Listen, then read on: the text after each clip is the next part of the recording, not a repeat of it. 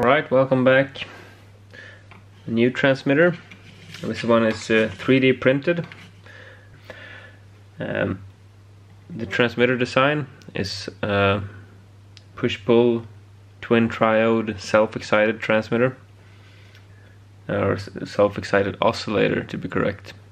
And I figured, well, why not 3D print everything and see if I can make a transmitter using only stuff that I had lying around here.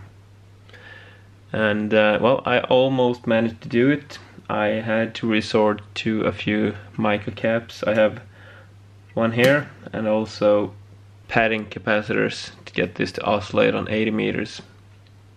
The tuning capacitor, you can see here, are two pieces of laminate. These files, they are available at Thingiverse, and also I have a better write-up on it there, so you head up over to Thingiverse and search SA2CLC. Yeah, now let's hook this up to the power supply. Okay, so now we have connected the transmitter, the receiver. I have the sun shining in just from behind me, so it's a bit hard to see. We have the EK receiver, the German World War II receiver. Down here we have the transmitter, and we have hooked up 300 volts negative lead with filament voltage 6.3 volts, and out of picture we have a telegraph key. And yeah, let's see if there's anyone responding.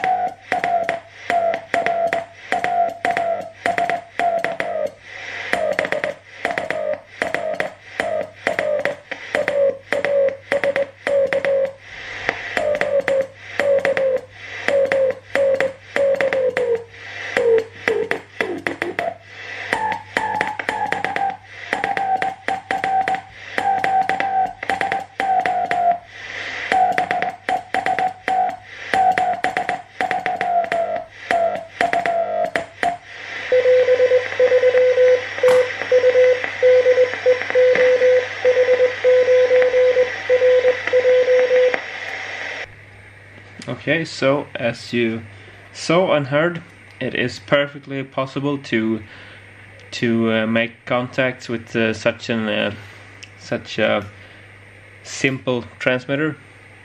So I figured, why not try out some amplitude modulation on this. I've read an old article about a technique called absorption modulation, which is you add a coupling loop across the oscillator coil, and the ends of the loop is terminated into a carbon microphone element.